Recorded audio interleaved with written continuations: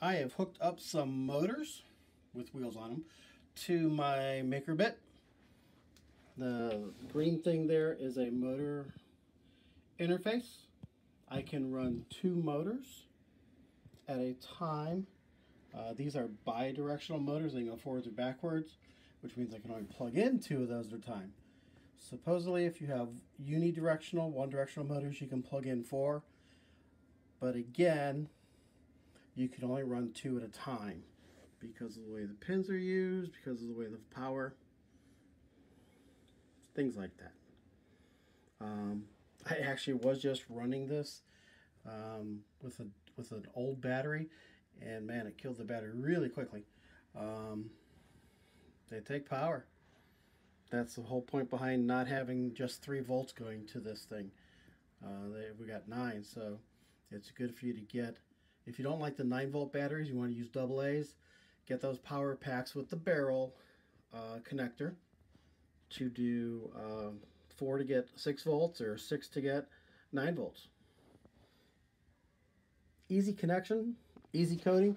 Again, you have to add the Makerbit extension. And in the Makerbit extension, there's a motor thing. And there we go. Run motor at speed, and then pick a number. Stop motor for in your code, and then set motor rotation forward if you want to get things initialized for certain things. And all I did was again, LED, enable that, disable that LED, set all pins to low just as a setup. I think these are using pins 11, 12, 13, 14, 15, 16, and 11 is, I think, part of the either button B.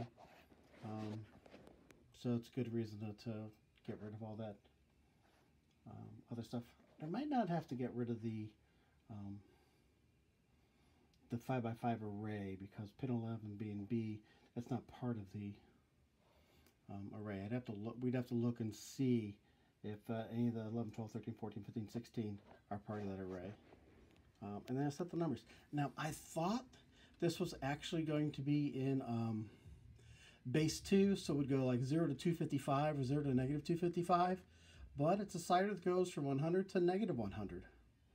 And that just seems odd to me that they did that, because I thought they were going to do it just with the, the base 2.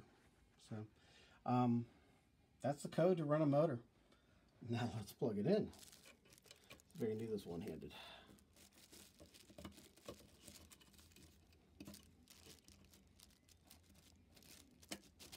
Yeah. So that's with a fresh battery.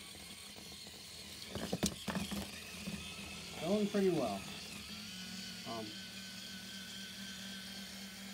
How that does on the floor with a robot on top of it, I don't know. That's what you have to find out. No load versus load. Low torque, high torque, those kind of things. So there's motors, pretty easy hookup.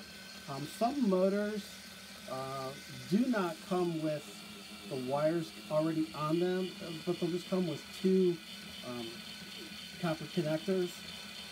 If you don't like the direction your motor's going, all you have to do is switch around which port you have the black and the red. You can do that.